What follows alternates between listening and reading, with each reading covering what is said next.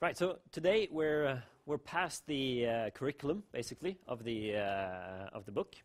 There is one more chapter that is of interest to us, but we're going to be using it. We're not going to be having lectures from it, basically. And that's chapter 18 of your book, which is different kinds of symbols to use in a hydraulic schematic.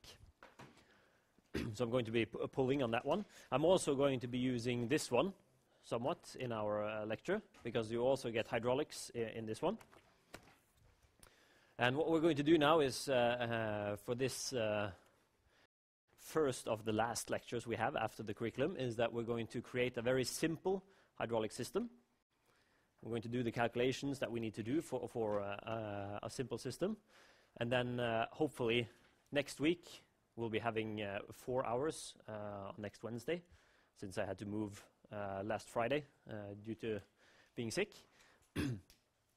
We're going to have 4 hours then, so I'm hoping to do a little bit more complex system on next Wednesday, so that we get to do a bit larger system. This one only has a cylinder in it. I'm hoping that the next system is going to have a couple of cylinders and at least one hydraulic motor, and maybe even some length to the lines, so that we have to calculate some pressure loss in the lines and everything. So.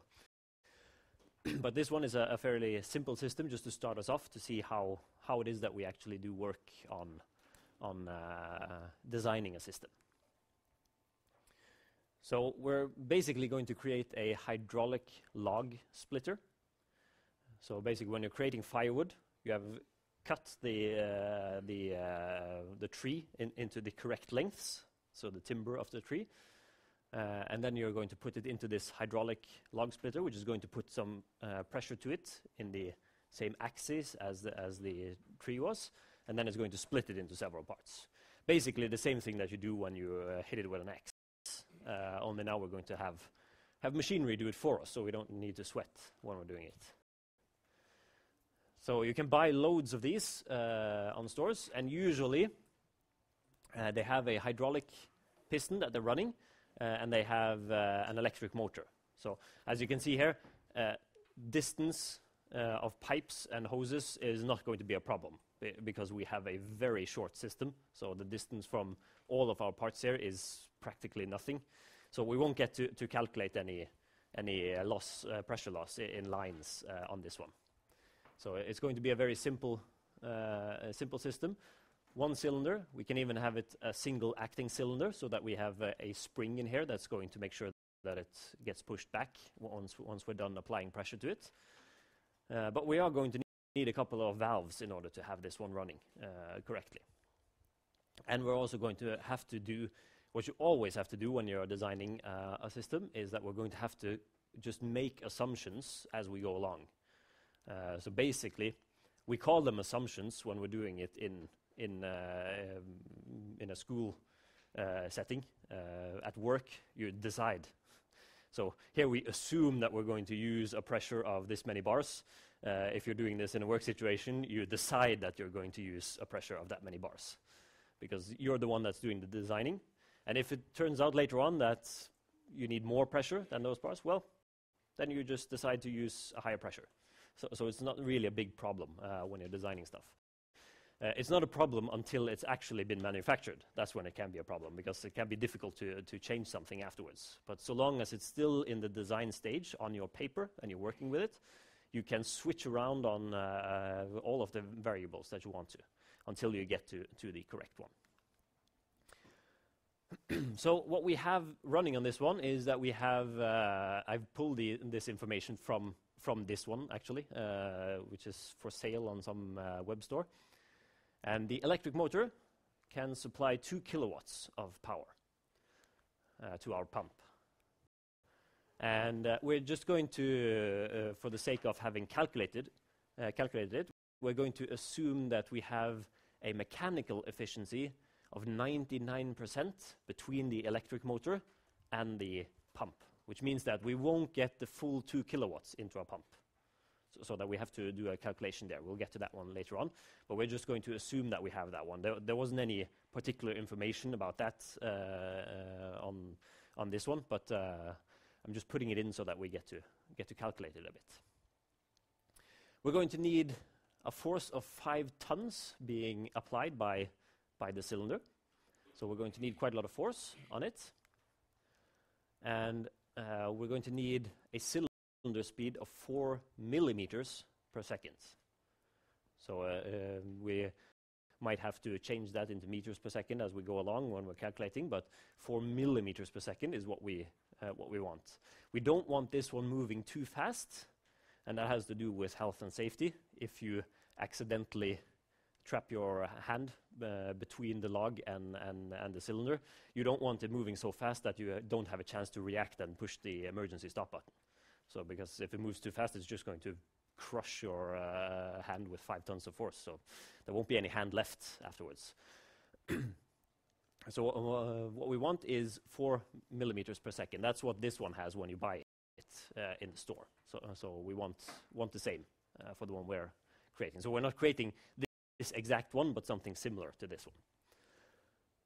And we need a required cylinder motion of 320 millimeters. So it needs to be able to extend the cylinder 320 millimeters in total. So that's the minimum one. We could have a longer cylinder if we want to. So that would allow us to split even longer logs if that was necessary. But usually the length of the logs are pretty determined by the sizes of the ovens that are going in, so that they're usually approximately that length. I think there's actually an ISO standard for the length of them, how long they're supposed to be. When you're buying them from a store, there is a standard for them. First we're going to look at the electrical motor. So we need to put that electrical motor into our hydraulic schematics. So we need to figure out what's the symbol for an electric motor. So there are 2 ways of doing it. We can either open up page 393 in this one, or we can start looking in chapter 18 of the hydraulics book.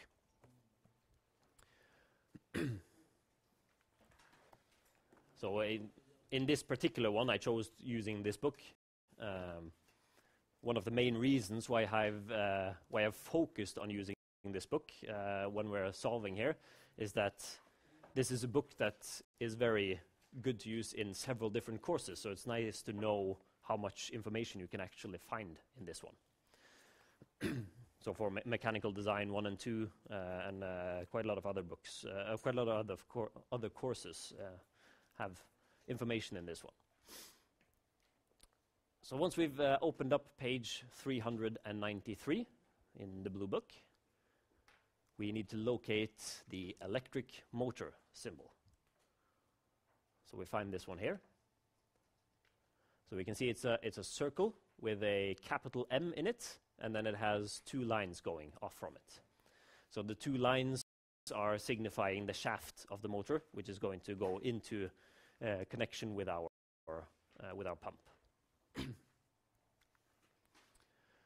So we place a symbol like that somewhere on our hydraulic schematics. Usually we have pumps and motors and stuff like that, and the tank, we prefer to have that very far down on our hydraulic schematics, and then we sort of build with different kinds of valves, and then the end consumers like the cylinder and stuff, we want that up top. Some systems even use a tank symbol that covers the entire bottom here. So they basically just have one big tank so that they can put all of the return lines, they just put them straight down to the tank. So everything returns to the same tank. I prefer using the smaller symbol so that wherever we have a valve or anything that has return to tank, we just put a small tank symbol beside it. It makes it a bit cleaner because we don't have loads of long return lines in our schematic. So it makes it a bit easier to follow what's happening. You'll see that a bit later on as we're creating this one.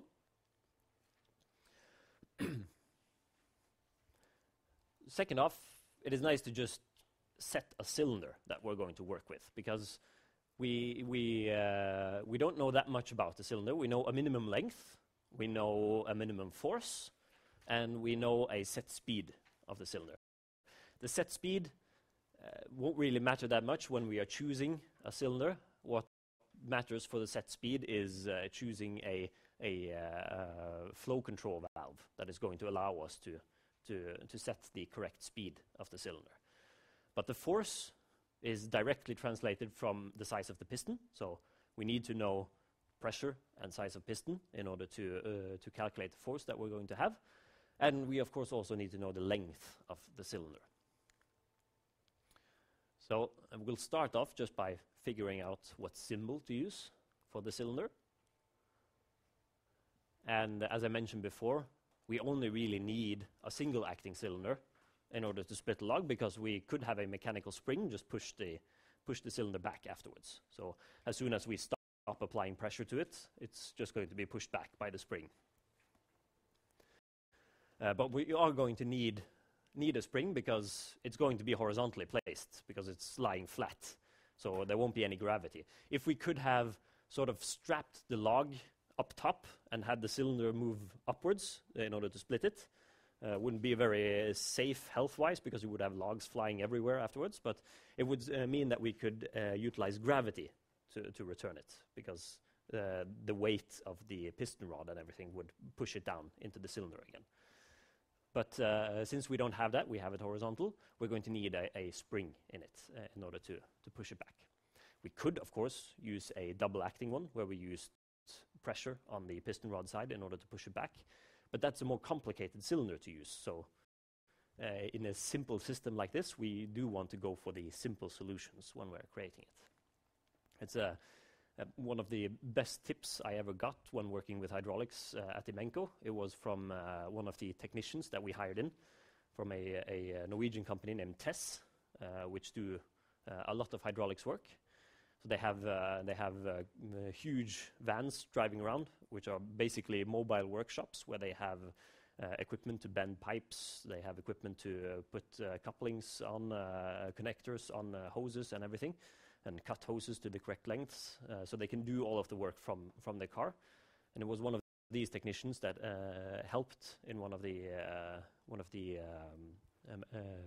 hydraulic systems that I worked on in Imenco. And what he told me there was basically this, that if you can keep it simple, because there is less things that can go wrong.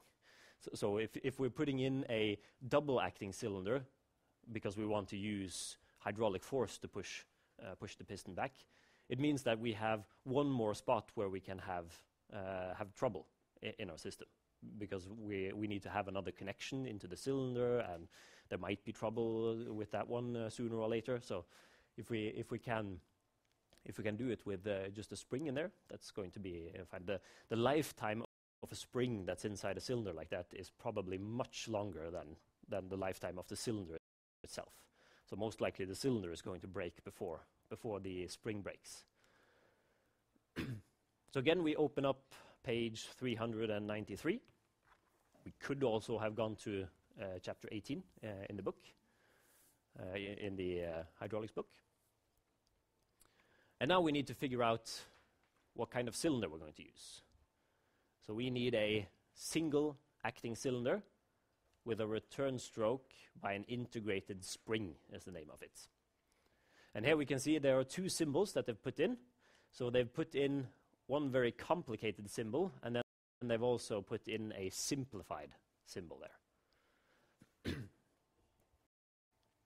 So we're of course going to use the simplified one when we're putting it in. We don't need more than the simplified one to show that this is a single acting cylinder. So we're going to put this one in here. And just in order to make everything fit, I'll put it all the way up here, because then I have room for the rest of the schematic on mine here. Of course, if you're sitting sketching something like this by hand, you don't have that much ability of moving around. While I was creating this one, I originally had my cylinder over here, then I moved it up there, and then after a while I had to move it over there in order to get room for all of the components that I'm putting in. Which means that when you're doing it by hand, especially like on the exam and stuff, you are probably going to get at least one task where you need to sketch a hydraulic schematic. If you figure out that you put your motor and pump down here, and you put your cylinder here, and you suddenly don't have room for your valves and stuff, then just draw longer lines. Don't bother actually creating everything anew, starting fresh on a new sheet of paper in order to get room for everything. Just make sure that, let's see.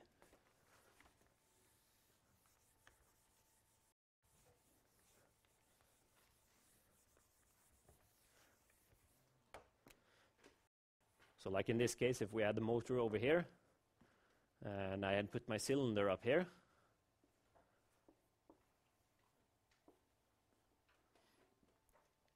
and then of course I wanted some valves between here, but I couldn't fit them when I was drawing, so I could draw my valves over here, and then I could pull my lines over like that. So it's not a big deal if you won't get it with certain stuff at the bottom and the consumers at the top. If you don't manage that on your drawing, that's not a huge problem on the exam. But a good tip is to try to use too much space, so that you're going to have too much space between your stuff. So use an entire page when you're doing a sketch like that, because that's going to save you a lot of trouble with having it really cramped in one spot. So if you've written a couple of lines on a new sheet of paper on the previous task, and you're starting on this one, just start on a completely new paper. It's you're not paying for the papers anyway, so why not just use a new one on the exam? It's going to save you a lot of trouble. Just one other tip before we continue. If you have lines crossing each other and they're not actually connected, we usually use a circle to show that we're connecting two lines together. And if you have another line that's coming here and it's supposed to cross over here, but it's not supposed to be connected to it, you can either just put it through there without a circle that's showing that it's just passing that line, it's not actually connected to it. Or, as some people do when they're creating these, they're actually doing a sort of jump across it, just to really make it clear that these two are not connected at all. So exactly how you do that, if you need to cross lines, that's up to you. According to this book, it's enough to use circles when you're connecting lines, and then just drawing straight lines across each other when you're just passing. So depends on what you want to use there. So we've figured out what symbol to use for our cylinder, and we've put it into our schematic.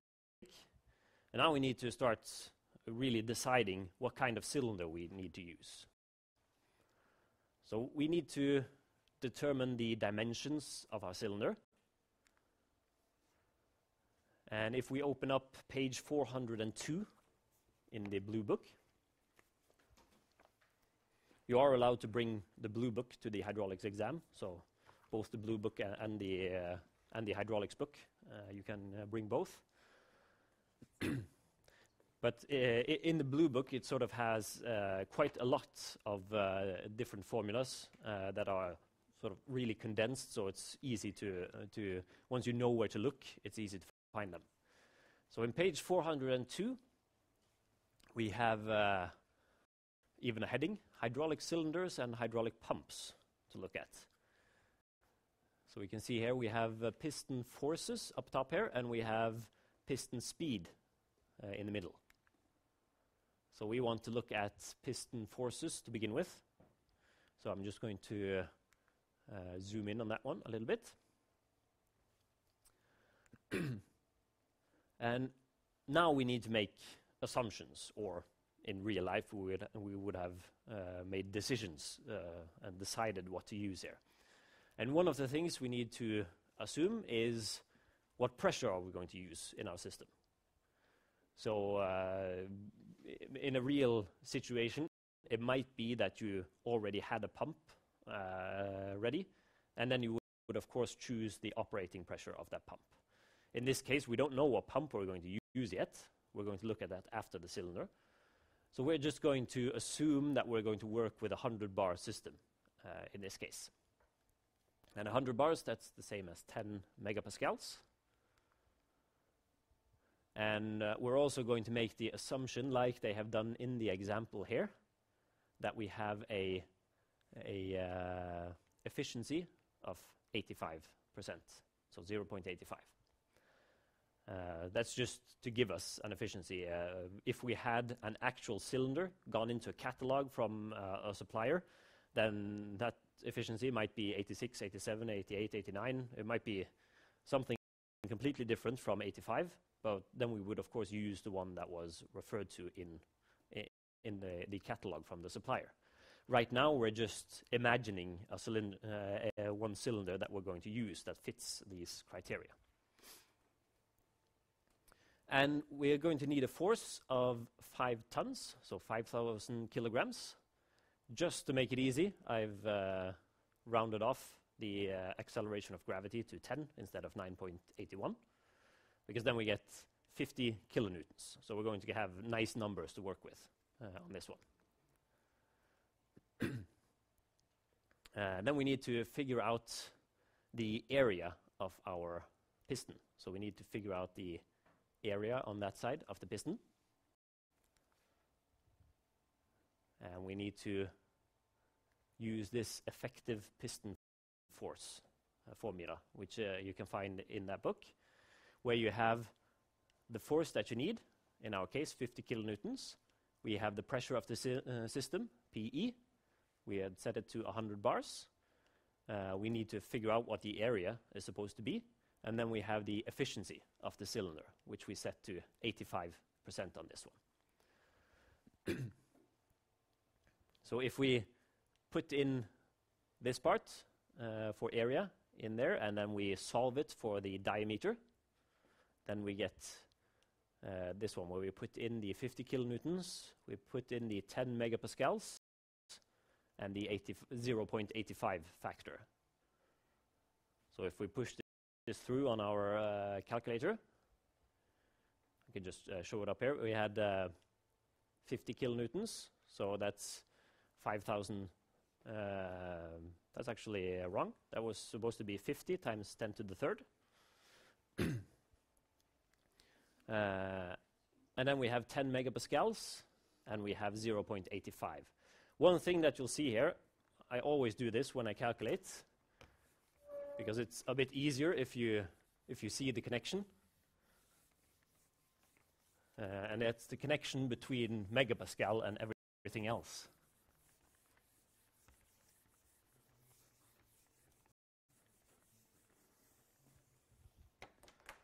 So in this case, we have 100 bars, which is 10 megapascals.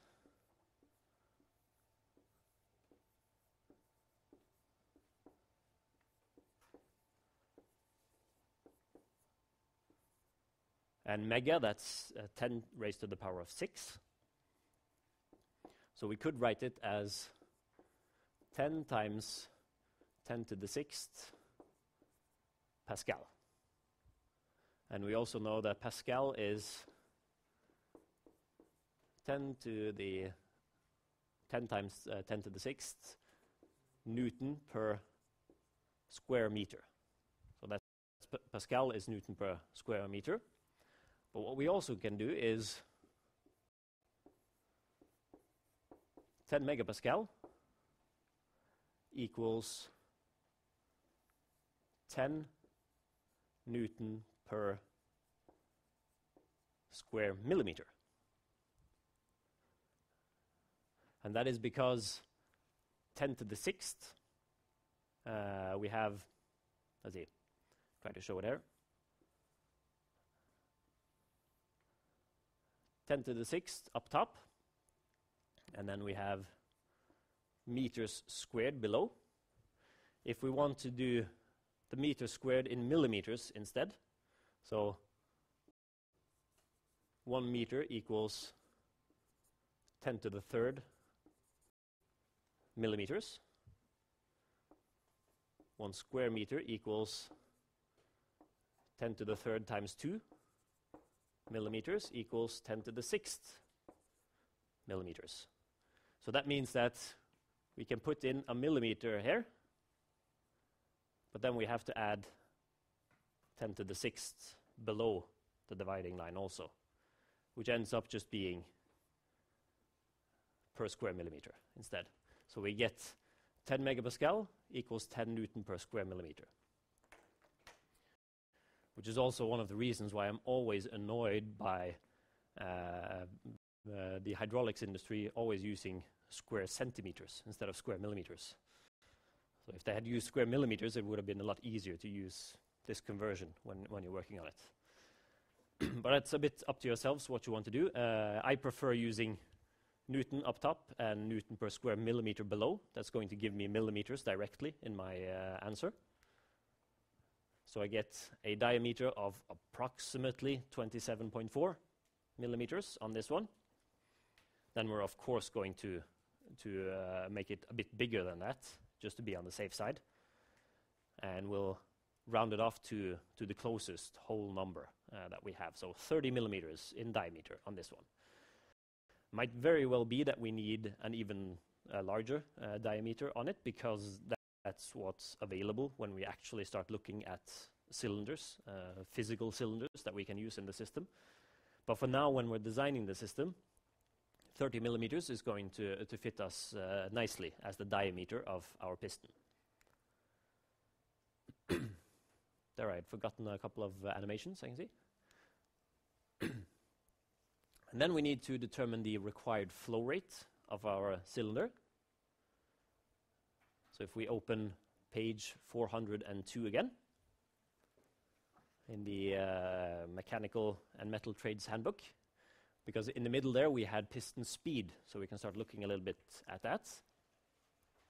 Piston speed, and we're going to just zoom in on that one so we can see it a bit better.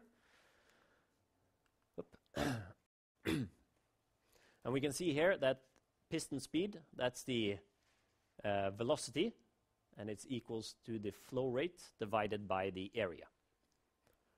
And the area is, of course, comes from the diameter we just set on the piston, which means that we have a desired velocity of 0.04 decimeters per second, which is 4 millimeters per second.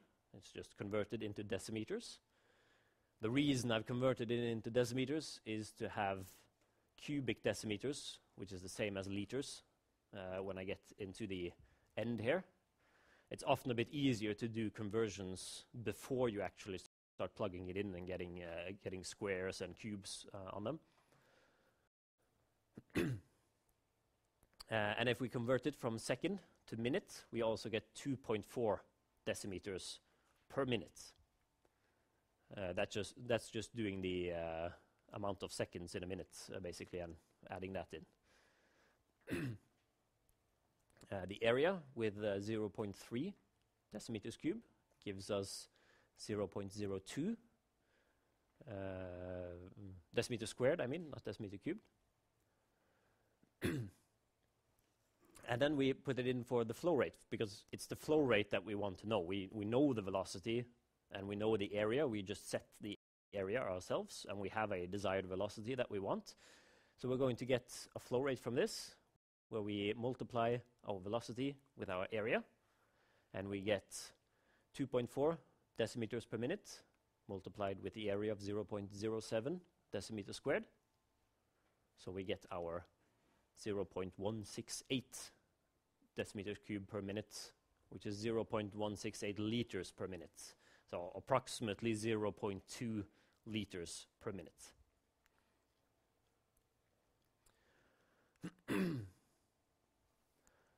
Now we need to,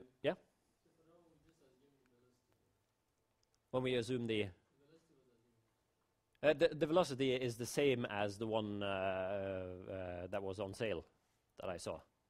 So that was set from what that one was, because we don't want, if we get too high of a velocity, you have a really high crushing danger. So if you get a hand caught in front of the piston, then if it's moving way too fast, you have no chance to react and push the emergency stop button.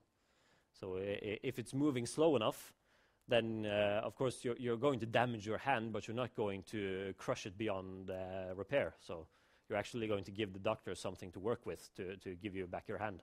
There's a certain difference there. If it was, for an example, 4 decimeters a second, it would be shooting out, basically, instead of just slowly pushing. So we want a slow but steady push on this one. The value was from the very first slide. So we set it to be 4 millimeters per second.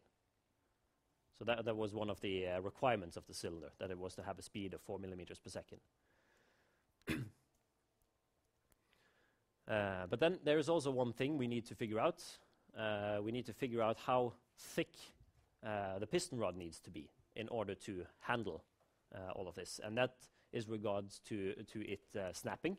So basically being bent out of shape and then snapping. So we need to open page 85 in the textbook, where we did one of the examples where we looked at piston diameters. Since we don't have a specific cylinder that we are looking at right now, we're just going to have to use what's available in our textbook. So that's why I'm using this one from the example. And here we can see different diameters of piston rods on lines here. And then we have the length of the piston rod down below, and we have the force given vertically. And we're up at 50,000 Newton. So 50 kilonewtons up there. And we'll just check the maximum length of the first available piston rod. So we'll just see how long can that piston rod be safely. This one has the safety factors integrated into it, so we don't need to think about adding safety factors on it. But if we go to the first available one, that's the 22 millimeter diameter piston rod, and that gives us approximately 320 millimeters. And that was the minimum length that we need. So if we have a piston rod diameter of 22 millimeters, it should be just enough to run this cylinder. If we want the cylinder to be even longer than 320 millimeters, then we're going to have to go up to, for an example, 25 millimeters, and look down here to see 400 millimeters length. So it depends a bit on how much longer of a cylinder we want. But for this one, 22 should be just enough to get it in, especially with regards to the safety factor already having been applied into this diagram, so that we know that it's already safer than that. It's going to be safe enough if it's 22 millimeters in diameter. So then we'll sum up the cylinder. So we have a single acting cylinder with a spring return, since it's horizontal, so we can't use gravity or anything like that to push it back. And we need a piston diameter of 30 millimeters. If we should change the pressure for some reason, for an example, if it turns out that the pump we end up choosing has 120 bars of operating pressure, it might be that we need a smaller cylinder. Or a smaller piston. So that's something we're going to have to think about later on if anything ends up being changed. And we need a piston rod diameter of 22 millimeters in order to handle the forces it's going to be subjected to, which means that between the piston size of 30 millimeters and the piston rod, that's where we need to put in our spring. So if we have our cylinder, we have the piston, which is 30 millimeters. And we have our piston rod of 22 millimeters. We don't really have all that much room to have a spring in there. So if we're going to have a spring in there, we can't really have much of a larger piston rod. So there are slight limitations there. So if we need a longer cylinder, meaning that we need to increase the diameter of our piston rod, then we're going to have to increase our piston diameter also in order to just have room enough to have that spring in there. And for now, we've just set our operating pressure to 100 bars. And we also have set a flow rate of 0.2 liters per minute, approximately. So after the break, we'll start looking at the pump and dimensioning that one.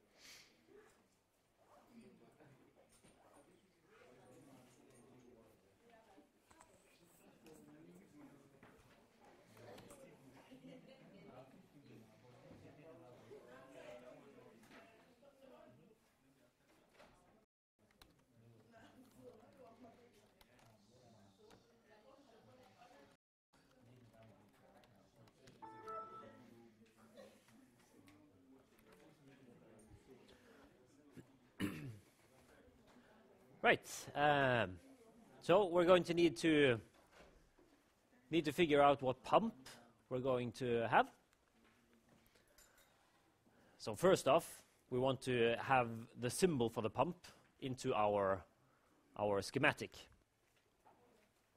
So again, we open page 393 in the Mechanical and Metal Trades Handbook, or chapter 18 in the textbook. So that one also works. And we're going to locate the fixed displacement hydraulic pump unidirectional symbol. That's the one we have over here, where we have one direction shown by an arrow inside a circle, so showing which way the hydraulic fluid is flowing. And we also have a rotational arrow just showing which way it's supposed to rotate in order to have that have the flow go in that direction. As you can see from many of the others, you can have variable displacement, then you have this arrow that's slashing across our circle, and you even have arrows going both ways for rotation and both ways for flow. So you have quite a lot of different kinds of symbols that you can choose from when you're selecting a pump. But a fixed displacement pump, which is only delivering flow in one direction, that's the most basic one that we can have. So we put this one in here. And then we're going to start looking at the pump. So we need to figure out which pump we need. So what are the requirements of our pump? What does it need to deliver for us? So we'll open up page 402 in the Mechanical and Metal Trades Handbook, because then we have the lowest part here, which says power of pumps. So we locate the power of pumps part. I'll just zoom in on it a bit here to see it.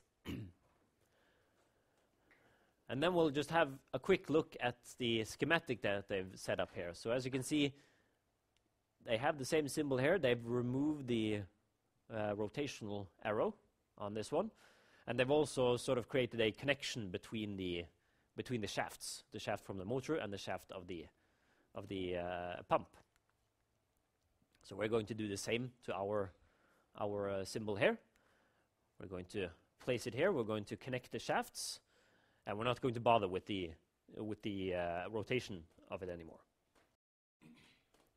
We just have it like this. Then we'll start looking at the calculations that we need to do with regards to the pump. So P1 is going to be our input power, which comes to the pump through the drive shaft that goes into it, and the drive shaft is connected to the shaft of the electric motor. But as we said in the start, the electric motor has a power deliverance of 2 kilowatts, but also a mechanical efficiency of 99%.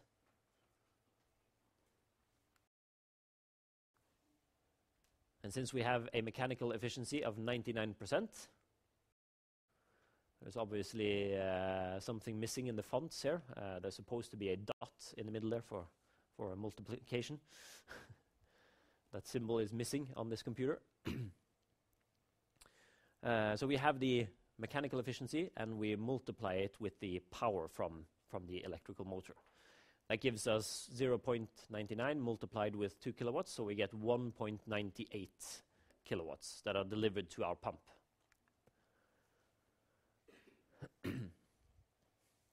And it is highly unlikely that we're going to find a pump that has 100 bars of operating pressure and only 0.2 liters per minute in flow rate.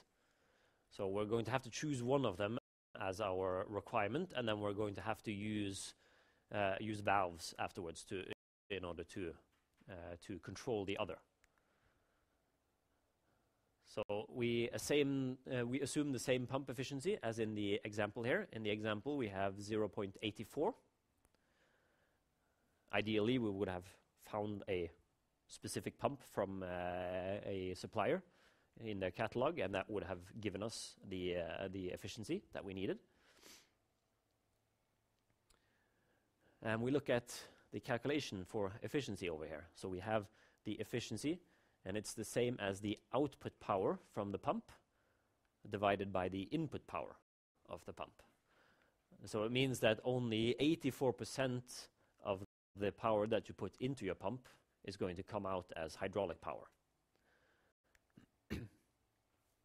So we calculate here, we figure out what P2 is supposed to be. P2 is the one that we deliver into our system.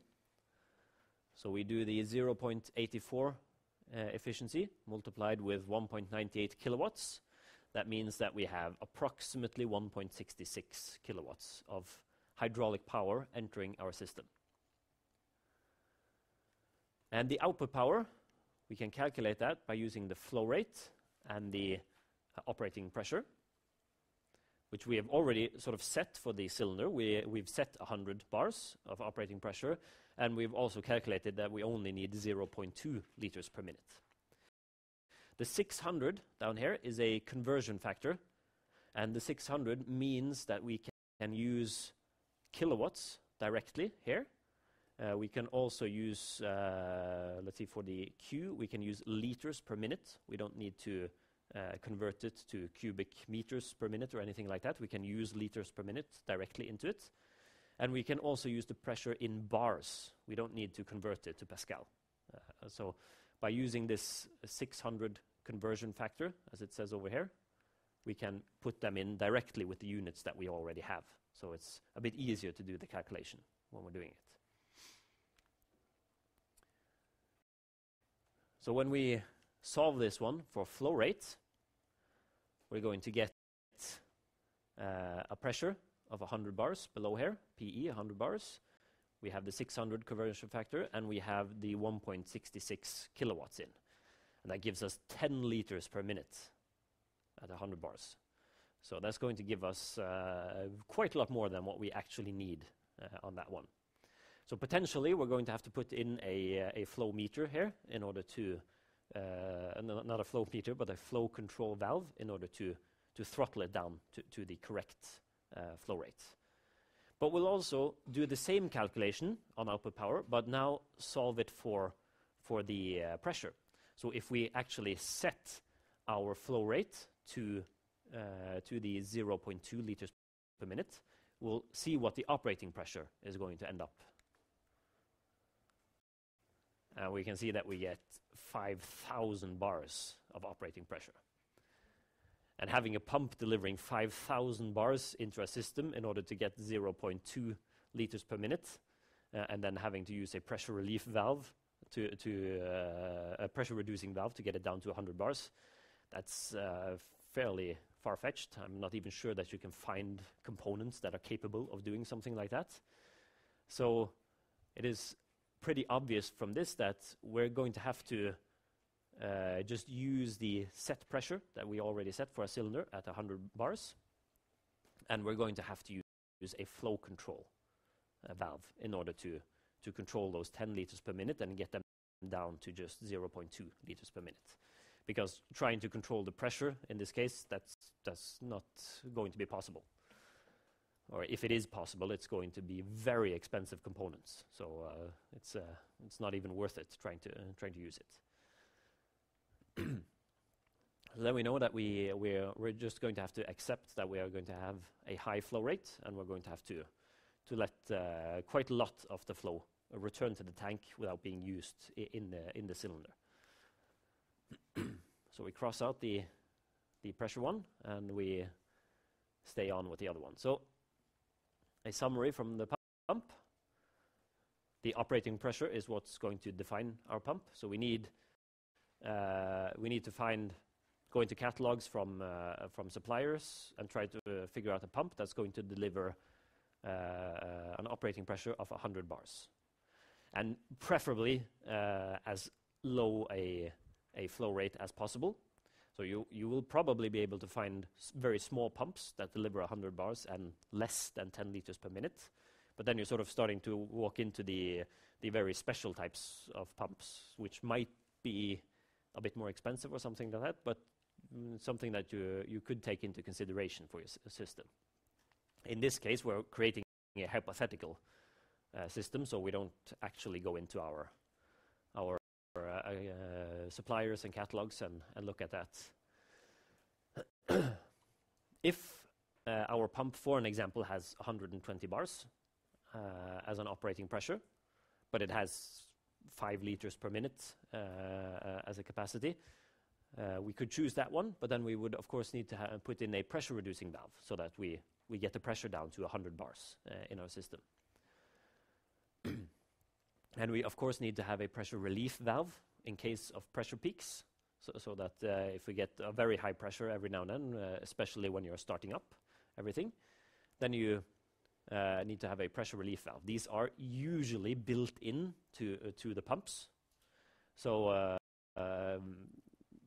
it might not be necessary to have one separately, but that's going to be detailed in the catalog from a supplier if it's built in. And we have to combine it with a flow control valve in this case in order to get the correct flow rate to the cylinder.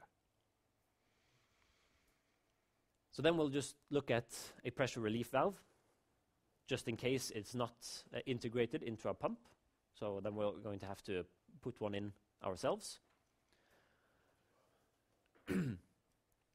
And it is difficult to choose a particular pressure relief valve without having a specific pump to match it to, but we can put in the symbol into our schematic anyway, because the pressure relief valves have operating ranges. So for an example, one pressure relief valve might have an operating range from 80 bars to 120, and it's adjustable. Another might have from 100 bars to 140. And then it depends on what kind of pressure is your pump actually delivering. What's the operating pressure out from your pump? So if it's 130, you're going to have the one that goes from 100 to 140, because the other one isn't going to be able to handle it. But in this case, we're just going to put in the symbol so that we know that we are going to have something in there. And we'll find the symbol on page 393 in the blue book, but also in chapter 18.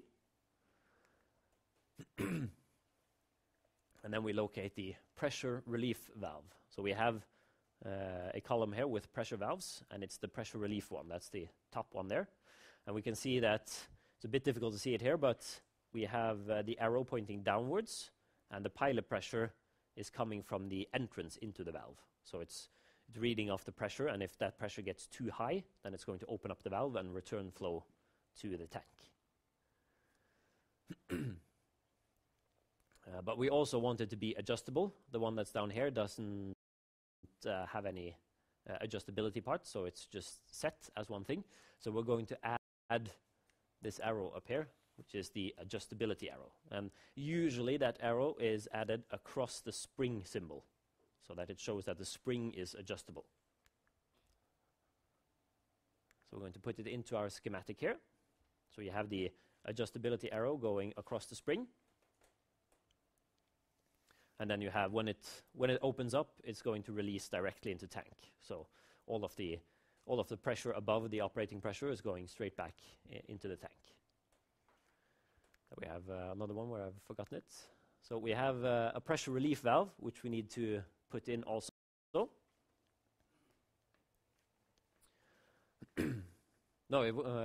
It's a pressure gauge that we need to put into our pressure relief valve. We don't need to, but it's nice to have it there. Because when you have a pressure relief valve that it's adjustable, you're going to be adjusting it. It's nice to know that you're putting it to the correct pressure to open. So it's nice to be able to read it off directly. So in page 223 in the hydraulics textbook, we get this symbol for pressure gauge. So we can put that one into our schematic, and we'll put it more or less directly above the pressure relief valve.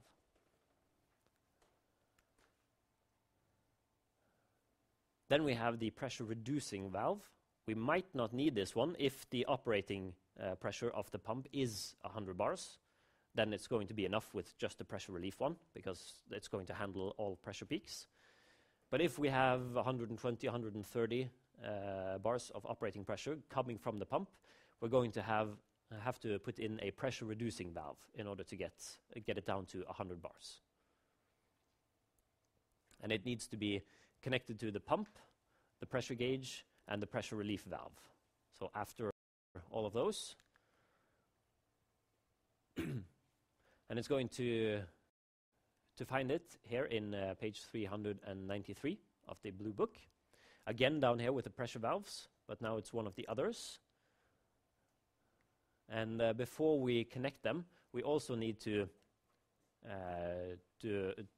put in lines connecting everything. So we'll be using the working line type. So this one, that's a what's it called? Not a dotted line, but it's a continuous line. That was the word I was looking for.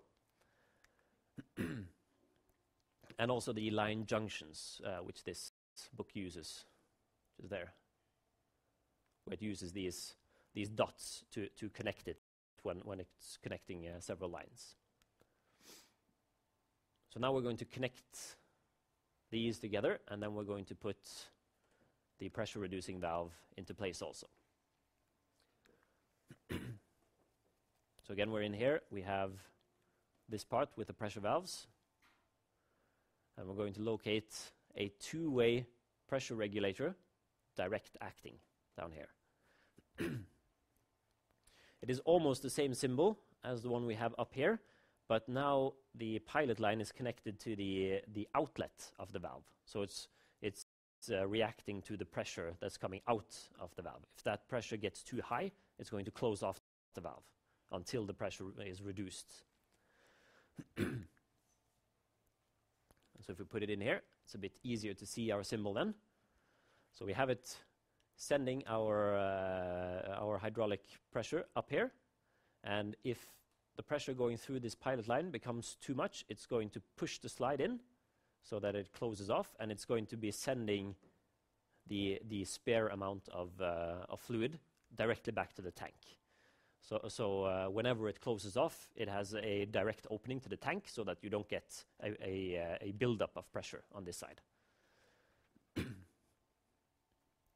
And then we also connect it to the rest of the system. So now we have the motor, we have a pump, we have the pressure relief valve in case we get high pressure peaks. That would be typically if something happens in the electrical grid, so that we get a spike from our motor, so that the motor suddenly goes a bit faster than what it's supposed to do. Then it's going to create a pressure peak inside the pump. So the pump is going to send much higher pressure in here, and the pressure relief valve is going to open up and release that pressure. And at the same time, we also have the pressure reducing valve that is making sure that only 100 bars passes past that point. So if we had wanted to, we could have had a pressure gauge connected to the other side of the pressure reducing valve also, just to make sure that we set it to the correct pressure. So usually what they put in is just connection points, so that you can come in with a pressure gauge and just connect it while you're adjusting, and then you're going to disconnect it afterwards. So in that initial phase when you're sort of testing the system and setting it up, then you have pressure gauges connected, but then you take them off, because pressure gauges also cost money, and if this is a product that you're going to sell to someone and the pressures only need to be set once, no one is going to be fiddling about with any of the valves or anything, then you just need to set it in your factory where you're producing the system. So you don't need to send the pressure gauges off with it. Now we need to think about controlling the flow of our system. So we need to put in the flow control valve, and we most likely need to be throttling it quite a lot. according to our calculations, 9.8 liters per minute needs to be redirected back to the tank. So that's quite a lot. So we are going to have to use one that has a relief opening to tank. So if it had been like 0.2 liters per minute that was supposed to be throttled, we might not have needed to have that opening back to tank. But in this case, where absolutely most of our fluid is going back to the tank, we want that opening. It's going to save our pump quite a lot of work, so it won't strain it. So page 393 again in the blue book. And we'll go into the flow control valves down here. And we have an adjustable 3-way flow control valve with relief opening to tank. So it even says everything in the book there that it has. So we're going to put that one into our system here. And we can see this is the throttling symbol, those two curves. And we have an adjustment arrow going through it so that it's an adjustable one. So we can set it to a certain amount of flow rate. And it also has this connection point where it's going to send off the extra fluid back to the tank. So we connect it to the pressure reducing valve. And now we need a directional control valve in order to figure out how we're going to control our cylinder. But first off, I can just mention one thing here.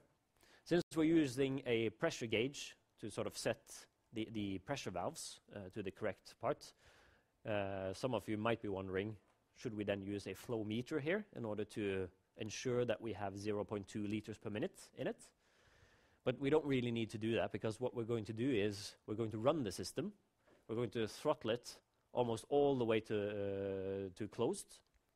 And then we're going to run the cylinder out while we are using a stopwatch.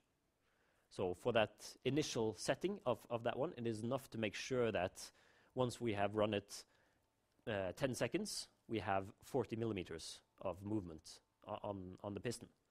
So just by adjusting it, running it once while we take the time, then we'll see. Maybe we need to adjust it a little bit more, and then we'll run it once more while we check the time.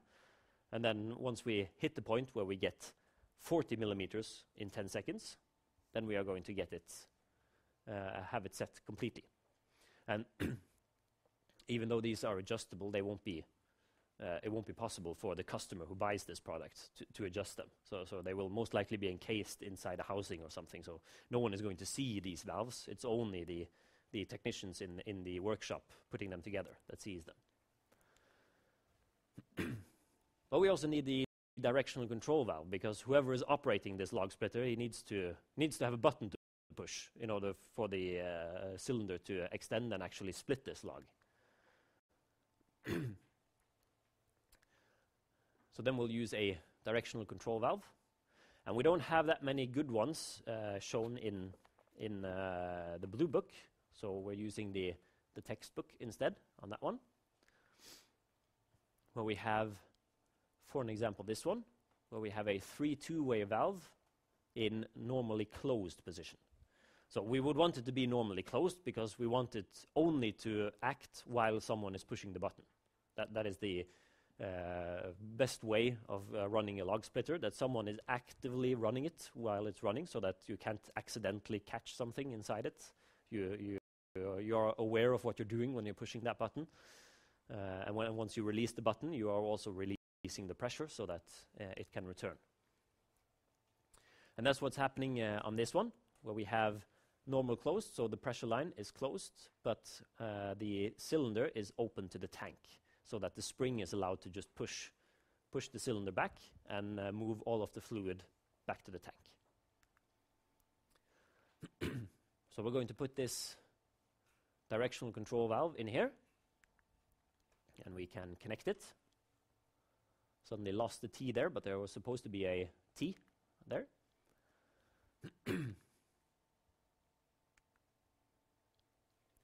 But we also need to be able to control this one some way. We need to be able to actuate the cylinder.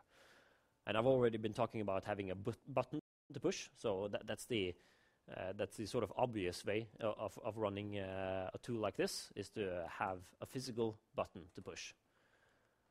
And then we'll go into page 219 in the textbook, where it has several different ways of actuation to put in. And we want something we can press on in order to open it up. So the by pressing one. And we also want it to be returned by means of a spring, so that if you push the button and you split the log, then when you release the button, it's going to return. So you don't need to manually do anything in order to return this one. So we're going to put in a push button and a spring return for it. Yeah, that was everything for that system. So I think we'll just leave off there. You have a lecture with Torbjørn also later on, so I'll give you 15 more minutes of spare time before his lecture, so that you get time to get some fresh air maybe and clear your minds a little bit. So everyone have lots of fun on the course tomorrow and on Thursday, whichever group you are in, and enjoy it. It sounds really, really fun and interesting. So.